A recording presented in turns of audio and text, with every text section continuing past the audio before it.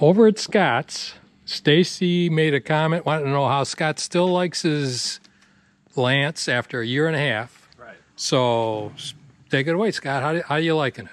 I love it. So we bought this about a year and a half, like Dad said. My wife and I and 2 dogs. We have no children, so obviously if we had kids, I think I'd go a little larger. But for the 2 of us, I think it's absolutely perfect. It's been a great unit. Really haven't had any problems with it, luckily. Just minor little cosmetic stuff, you know, I could glue back on or screw back down. But yeah, I can walk you through some of the mods I made. And it's the 1475. That's your model, right? Right. And it has the one slide on it. Yep, the slide's out right now. And then we can take a look when we go inside on that. And we just got back from Florida and slaughtered 1 million bugs on the highway. Yeah. So we did not I know. Yeah. He said, "Do you want me to wash it before we do the video?" I said, No, it's fine. But yeah, yeah, we love it for a 2-person camper. I mean, for us, it's perfect. You can get into all the older campgrounds with the smaller lots. There's not a spot we can't get with this camper. That's perfect. And of course, you know, you got the other video where we did the full walkthrough. I'll just show you the mods and stuff you asked for. Okay. But the thing that we did to make it our own was before it had the lead acid battery up front, and then I removed that and I bought a 100 amp hour lithium battery, and then I think those are temperamental to the cold, and we do camp out we're all season campers, so you do not want to charge those in the cold weather. So we moved it to the inside storage right here in the center, and so rather than the positive and negative going through there, we wrapped it in, fed it back through into the storage unit and put a hard case around it. And then the propane, because we do camp a lot in the winter, ran out of propane one night, heat cut off, and then I had to go change tanks, and so I had to put a stop to that immediately. And so we did the 2 tanks after getting rid of the battery and bought the automatic transfer regulator here. And so now we got 2 tanks, and of course with this it'll switch over. Yeah. And so this, you use the same cover? Still using the same cover? Yep, same cover. And then someone on the Lance page actually came up with this on the Facebook group, that these little switches, because these covers have been known to come off during the highway, so I kind of copied that to tie it and secure it down. This is on the propane manifold underneath the camper. I tied in a T to it, and this is my primer for my quick connect for my generator. So I got the Honda 2200 watt inverter generator, and I put the propane conversion kit on it. And so all I got to do is quick connect hose here, quick connect to the generator, prime it, and when I go to harvest host, or if I'm boondocking and I need power or charge batteries or whatever, I can quickly just pull it out of the storage unit, hook it up, and I can feed it with the 2 tanks. And you just use your cord to plug into the generator? Yep. Yep. Okay. Yeah. Perfect. Yeah, bring that over. Good idea. I see you put some kind of mammoth lock on it too. Yeah, I kind of custom built that. That's just a slide lock with a puck lock in it. That's just a custom build to kind of keep it secure, and the chain's all locked up. Just want to make sure no one comes in here and drives after all your modifications. I don't know. We just got back from the trip, so we're kind of fully loaded. I don't know if you can see the battery there. Yeah, there's the battery. That's pretty. I don't know if it'll be too dark or not. And then there's the shunt there for the... so you just have the one lithium? One 100 amp hour lithium. And it does everything you need it. For us, yeah, plenty. And of course, then you could always tie the generator in to charge it. I don't have an inverter or anything. And yeah, normally if we really need to run some coffee and we're boondocking or something, I'll just hook up the Honda real quick and do the microwave and coffee maker is really the only 2 things that we'd have to pull the generator out for. Yeah, so you're going to show us what you did with your oven. So after about, of course, a year and a half camping in it, the last about 2 trips ago, we just did a week in Florida. The trip before that, we kept looking at this oven and the stove and the burners, and we've never once used them the entire time we were here. We primarily just cook out on the Blackstone. So we got to the point where storage and the trash can and stuff was down here, and so I just brainstormed with Elena, my wife, and said, hey, what do you think if we just rip this thing out? And she said, what are we going to do with the space? And I said, well, I'll see what I can do with it when we pull it out and see what it is. And basically, we just needed the extra storage. We never used it. And so the only time we might use like the burner to heat water, which I did solve that solution, but I'll show you. So we ended up taking the stove out. The trim wasn't finished here, so I was able to find the same rubber trim piece that Lance used on Amazon. And so I just trimmed this piece out myself and found these same caps. But other than that, this is what you see finished when you take your stove out. And that was good enough for us for the storage. When I took the burners and stuff out, this black frame is part of the actual stove. It was existing. I left it in there because it had some cutout marks on the countertop, and to match it, it would be hard. And so what we went and did was bought a butcher block, and I kind of stained it the best I could gray to match the, somewhat. And then we just installed that. So I could, if I ever decided to sell this unit, go ahead and put everything right back on. So yeah, okay, good.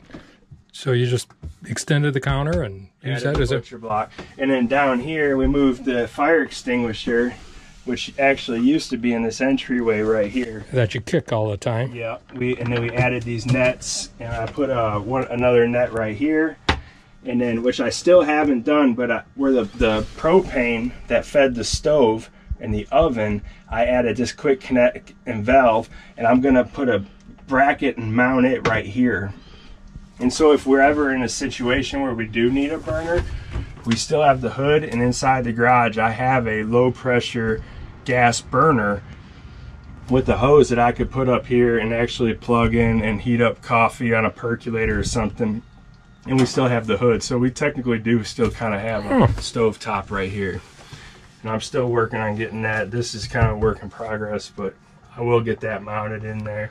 And we have our gas there. And you have the 2,000 watt Honda generator, 2200. Yeah. And to operate your air conditioning. Yep. Well, I think this unit here we bought. Someone had pre-ordered and backed out, and so but they did have the upgraded Dometic. I think it's a 9,000 BTU unit, and so it was able to run with the Honda generator, but I could never get. But it had to be in full throttle. You couldn't go into the eco mode, and so we did put the soft start on it, and now that allows us to run it in eco mode, and doesn't seem to burn as much fuel. But the jury's still out on that, whether or not it saves fuel. I've got to look at that for my trailer. Right. Yeah. So now I can just and you saw it when we went to I ran it off a 120. Yeah, and just stick the. I can plug into a 120 20 amp household plug, run my generator, no problem. Which I think you could have probably still done before. Air conditioner, yeah. Air conditioner. But you're limited on how much stuff you can run in your camper without tripping someone's breaker and going down that road. Perfect. So the Victron Energy, I put the shunt is installed over there on the battery, and that's my battery monitor. I can monitor my amps, my charging amps, my discharge amps. Shows the status of my battery, and a lot of other fancier things I haven't quite figured out, but. Added the Square D. Let me see if I can shine a light on. That's a Square D surge protector. Everybody buys those $300, $400 right, surge that you plug into the pedestals. Yeah, that's no different than your residential surge protector that you can install on your household panel. So I just bought one for this panel. I plugged it right into the panel, and it does the exact same thing. And it's by Square D. I think I paid a little over $100 for it and just wired it into the lugs in the panel. And you're perfect. It's got a status light right there. If you do get a surge, something on that'll pop, and you just reset it. Yeah, the system's still protected, and you don't have to worry about, those things are so expensive. I've actually seen people at the RV parks hook cables to them and lock them up because theft. People are still. Yeah, it's crazy.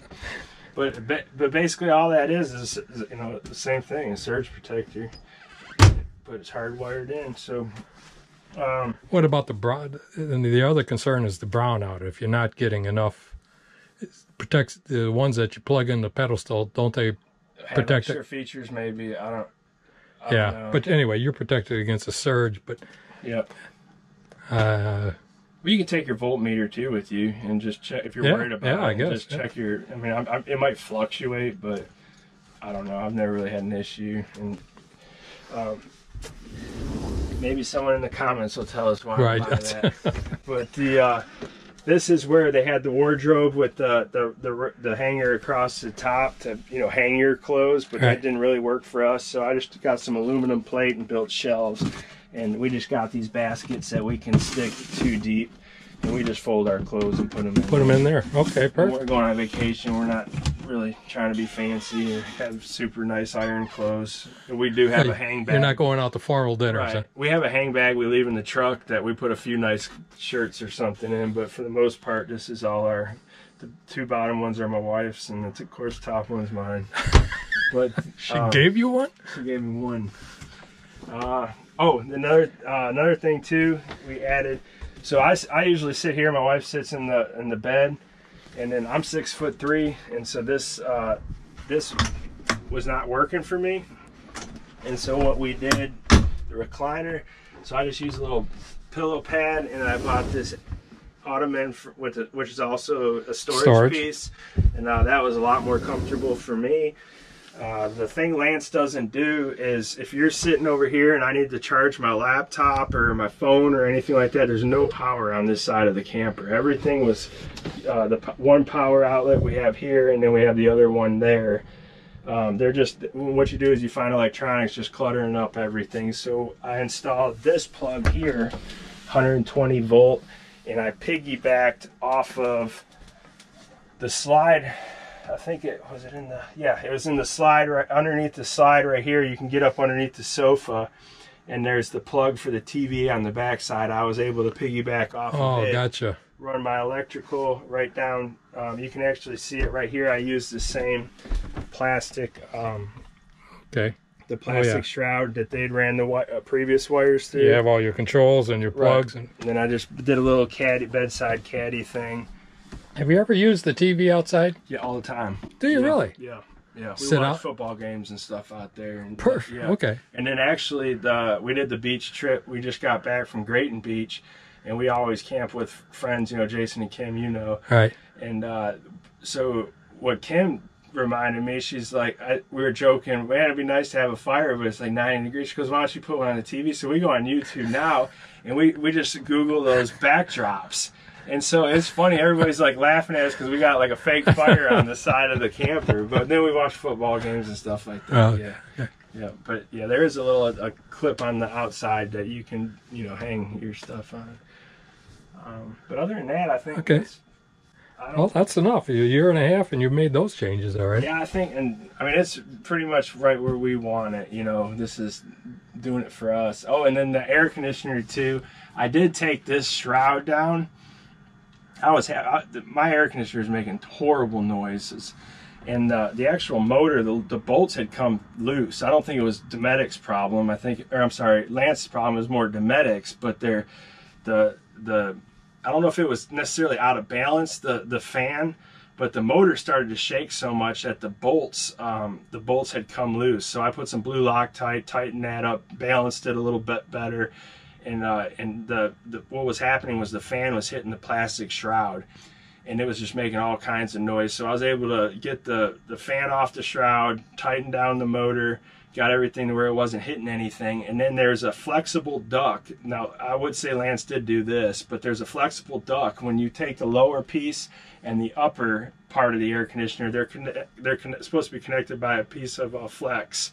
And it wasn't even cut to size. It's long because they don't know the thickness of the various RVs that these things are going to be installed on. So the one that was there was long, and they just kind of smushed it all together. Instead of cutting it and doing it correctly. And I did take that out, and then I just cut some metal and took some duct foil tape, like the metal foil tape, and hard ducted it so you don't hear the air just running over all that plastic. And I did get my unit just taping things up, getting cords out of the way because the air was passing through a lot of stuff. The rubber on the roof would hang over, and the air was passing by that. So I just taped everything off really good with metal foil tape in there, and it quieted down quite a bit, and it made it a little bit more pleasant, you know, because these things are very noisy. And you're headed out this weekend? Where you going? This weekend we're going to some friends up on the mountain. Oh, yeah. Okay. Stay in their backyard and be pests. Well, okay. Well, there you have it, Stacy. Thank you. Thank you. Okay. You want star billing above the retired and roaming now, or is it? What's that? You want star billing above retired? Sure, okay. Okay. Yeah. Heck, Scott, I think you just camp here in your driveway. What a view. I need to put it on Harvest Host. There you go. Yeah. Rent out your site. Yep.